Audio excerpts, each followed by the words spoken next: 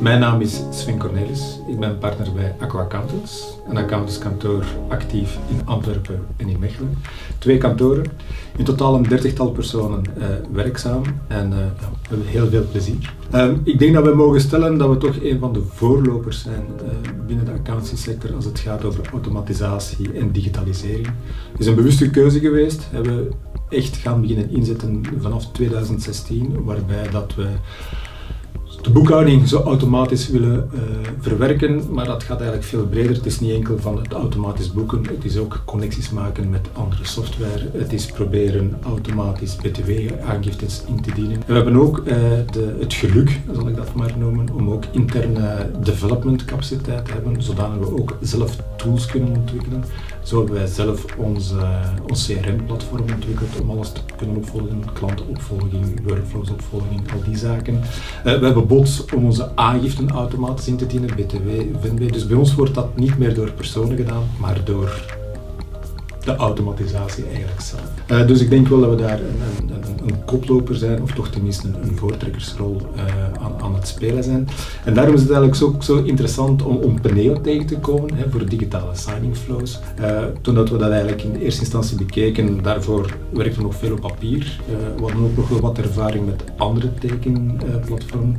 De signing flows van Penneo, het is een andere manier van werken. Dus je moet eigenlijk op voorhand goed nadenken van hoe ga ik eigenlijk mijn signing flow gaan opzetten. Dus het verplicht je om eigenlijk jouw proces 1 in vraag te stellen, 2 eventueel aan te passen en daar met nieuwe inzichten aan de slag te gaan. Eens dat die zijn ingesteld, is dat eigenlijk dan loopt het als een fluitje van een cent, zou ik bijna durven zeggen. Ja, dus het proces van jaarverslagen op te sturen was een manueel proces.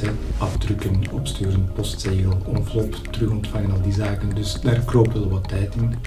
En als we nu kijken met Penneo, het snelste verslag dat we hebben getekend gekregen, is zowat 34 minuten.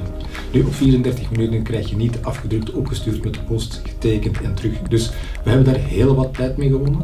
Het was ook interessanter voor de klanten, om tenslotte, je zat minder met die papieren flow. Dus ook naar klanten toe heeft het veel tijd bespaard. Voor ons heeft het tijd bespaard en sterker nog, het was ook veel makkelijker om op te volgen. Wat is nu volledig klaar en waar moeten we nog verder reminders sturen. Maar wat ons zo aansprak in Penneo was eigenlijk ook die open API. Want dat is iets wat wij heel belangrijk vinden, is dat we heel makkelijk kunnen connecteren met tussensoftware, met andere software, met pakketten.